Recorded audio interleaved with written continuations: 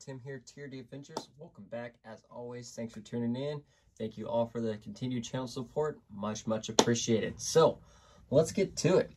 Vanquish VS4-10 Phoenix Portal Kit.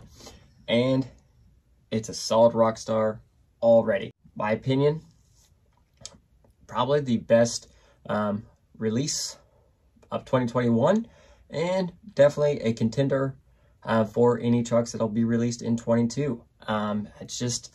That's my thoughts on it already. Just from getting it out and driving it, from what I've done, and the kit itself, and just this truck's overall potential.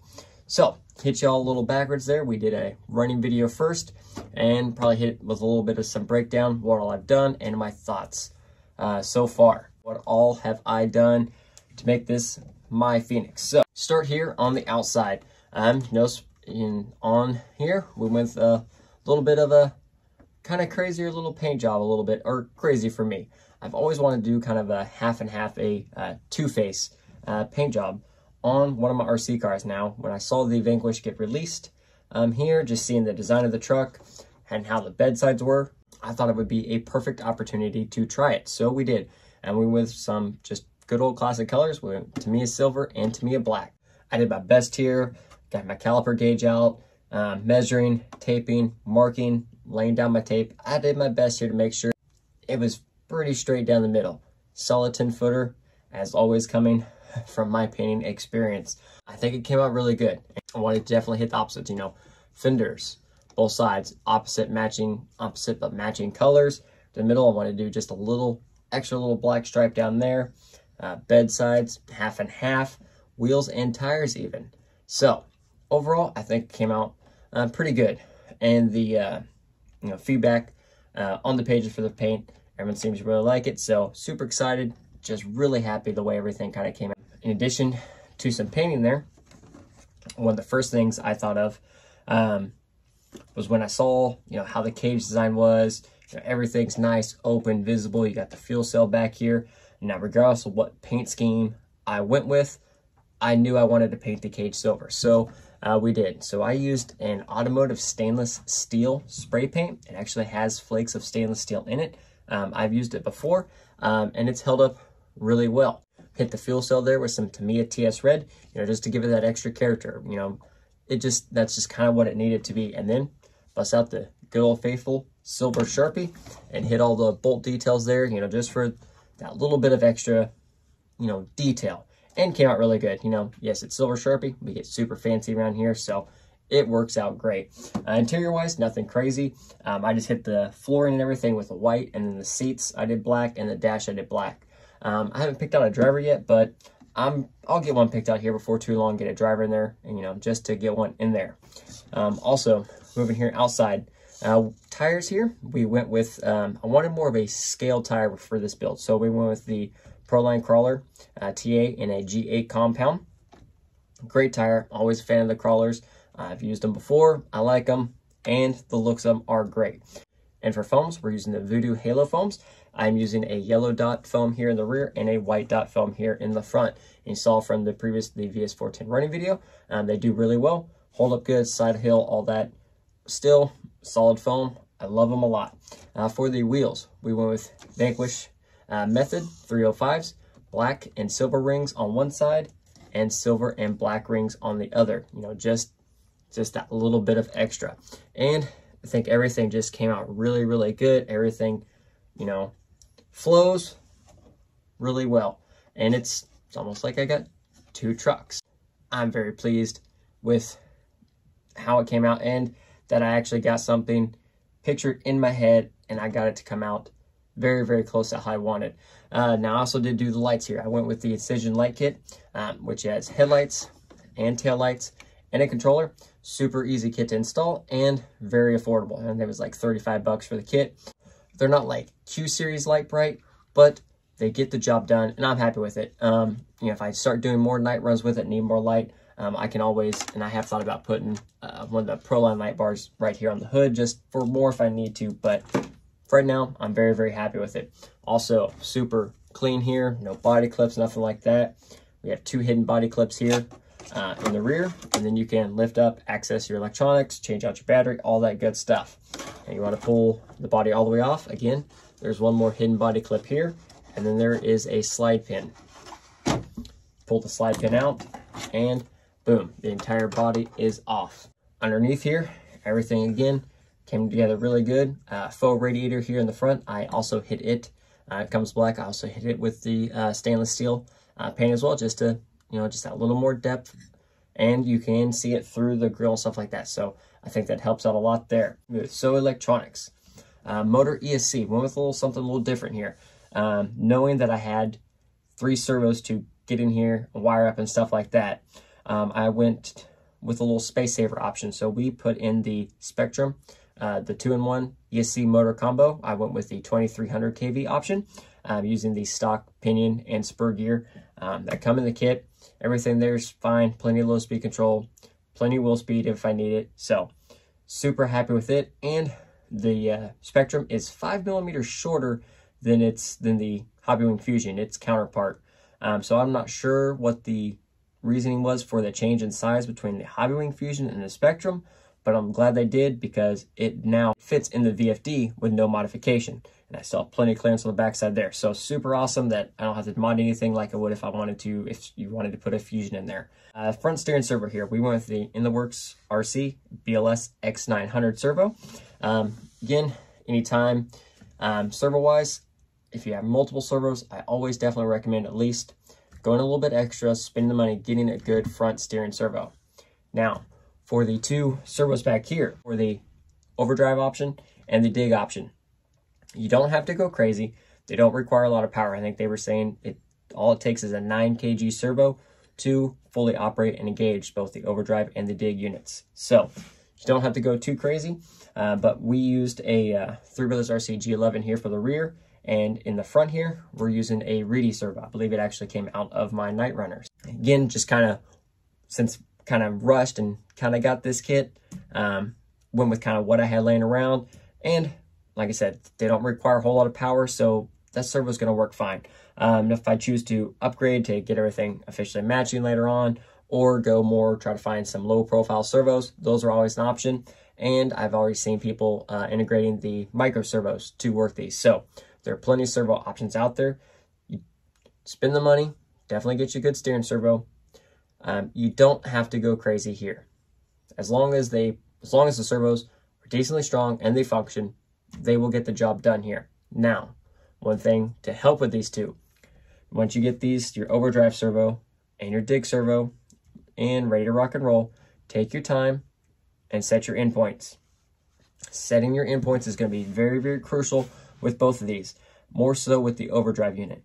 Dig is on and off. Now, the reasoning for setting your endpoints, stuff like that, is, so you're not putting constant low, constant pressure on your servos, causing them to get hot, causing them to burn up, but also making sure you have proper engagement. You're not having a lot of gear clash and stuff like that when you're engaging gear, when you're switching between the different levels of overdrive and engaging the dig. You're making sure everything's a nice, clean engagement. You engage on the fly. So you're moving and you engage and they go. So for the dig, it's simple, on and off. Set your controller, whatever you're using, for a 2-position switch, and adjust your endpoints a little bit. Make sure everything's good there. Not too much, but not too little.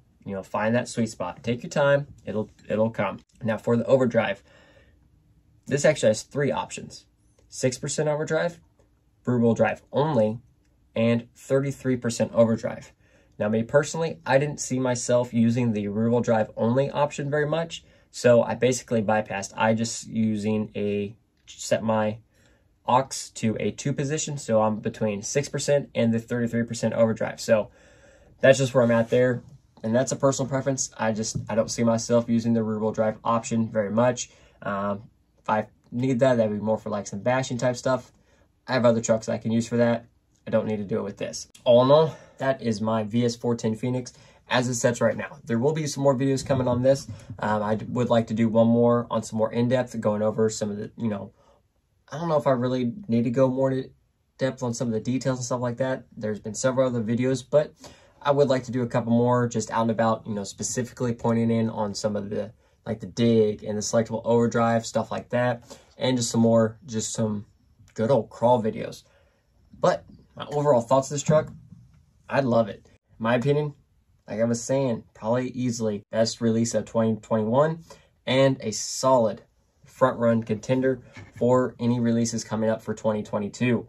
Would I recommend this kit? Most definitely. 15 out of 10, I would recommend this kit. This is going to be a lot of people's first kit. They're coming over from other brands. I don't want to necessarily point fingers or anything like that, but their transition over, this is going to be their first kit of something like this quality, this in depth and stuff like that. Take your time, read the instructions, you know, just double check yourself. Now the manual is very good. I like the manual a lot, and there is an updated PDF as well that has just a couple changes and a couple different pictures of some things pointed out and made a little bit clear. For me overall, I enjoyed the kit together. It went together very, very smoothly. I had no hiccups. Everything was good. No missing pieces, anything like that. It was a very soothing build. Enjoy it as always anytime I build a Vanquish kit. It's a soothing build. But this is like your first kit or anything like that. You know, this is a lot going on in it. This truck has a lot going on. Take your time, breathe. If you start going through the instructions and you start getting frustrated or something's not going mad, put the tools down. Don't keep working on it frustrated. Things will just continue to go south. Set them down, get up, give you a breather, a little woo-saw, grab you a drink, go pet the doggo, relax for a little bit, and then come back to it. You know, just take a look at what you're doing, take a look there. It'll work itself out. Take your time. Sometimes you get in your own head and then you start stuff going mad. Like there are issues with the shock collars. I've seen a lot of people have issues with that. Take your time. Just make sure they're on there nice and straight. Put a little oil on the threads if you need be, or a little bit of grease around the threads. The adjusters will go on nice. I like the fact that they're really tight. I don't have to worry about them coming loose and changing my spring rates as I'm driving. And again, follow the manual.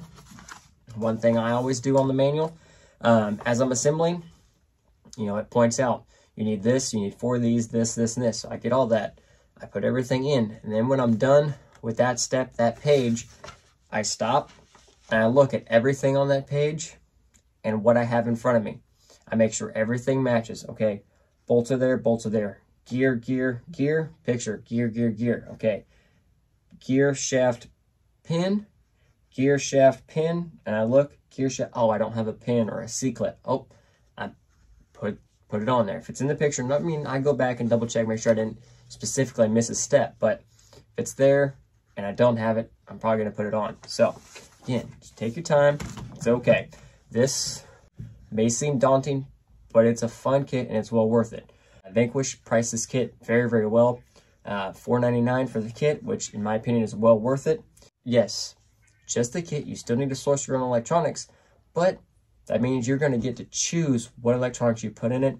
And then when you compare that price point of the kit with electronics, you know, just the kit alone versus something else like a 10.3 or a TRX4, this is going to hand it to them. And I will say that with confidence. I've had 3 10.3s. I've had 7 TRX4s. Lightly modified, highly modified. Even towards the higher modified ones. This gets it. Taking this out, this kept up some LCG trucks. A couple G-Speed builds out there. Now, yes, it did not and could not do everything they could, but it kept up very, very efficiently and better than if I had had something else. So, it is definitely worth the money. It's a very high quality kit. Everything went together good. High quality kit. Lots of thought, lots of design put into this kit and this truck overall, and its performance shows. It performs as good as it looks. So if you have any issues as well, you know, VP, they have very good customer service. Anytime I've had to use them, it's been spot on, no issues, happy. And again, I will always recommend it just because Vanquish is its own thing. It's always kind of been in its own category, and it is that way for a reason.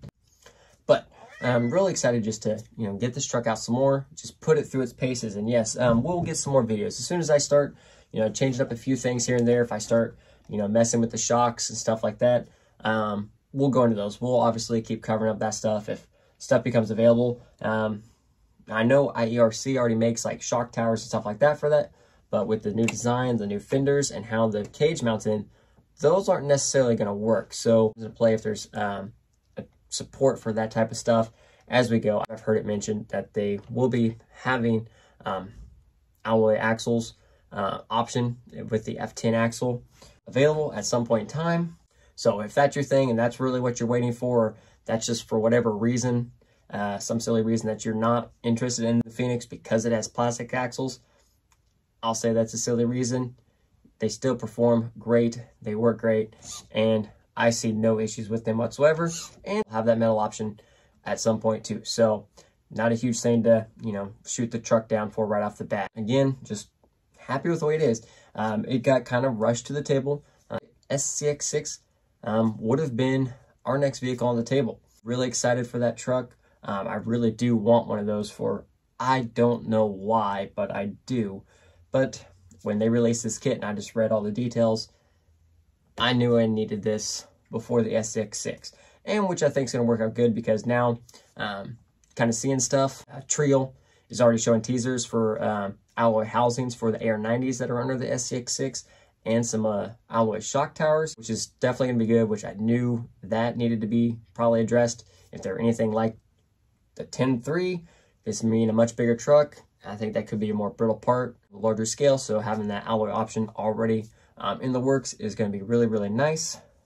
And also, I know there are already 5th scale servos out there, but we're already seeing Three Brothers on the fan page release a teaser of their 5th scale servo. 3,000 pound-sensors of torque is what he's testing that out right now. So even servo options will be coming out for that before too long. So I think it's going to end up working out better to wait on the SX6. That'll probably happen early next year, you know, after the holidays. Automotive, wintertime's always a little rough, and we expect it. This year looks to be a little rougher than normal around here, so we're just going to hang in tight and do what we can. But I still have plenty of other stuff to play with and mess with, so it'll be okay. You know, if something happens and we get it early, we get it early. If not, we'll get it when we get it. Overall, hope you enjoyed the video. If you did, as always, hit that like button, subscribe to the channel down below, and thank you again, as always, for coming in and hanging out. More to come on the VS4-10. Also, in the last video posted, you saw some little driving of my TTC Wraith. I think I've only really showed that in the live stream, so I will be doing a breakdown video on the TTC Wraith and the Kiddo's Bomber, and a little more in depth on what TTC is, because that's something I'm really starting to build some trucks for. So in the meantime, everyone, have a great one and crawl on.